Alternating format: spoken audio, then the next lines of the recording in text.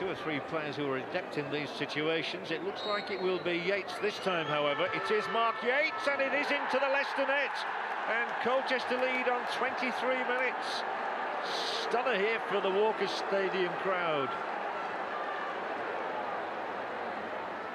Midway through the second half, a swirling ball in. It's punched straight up in the air by Cousins.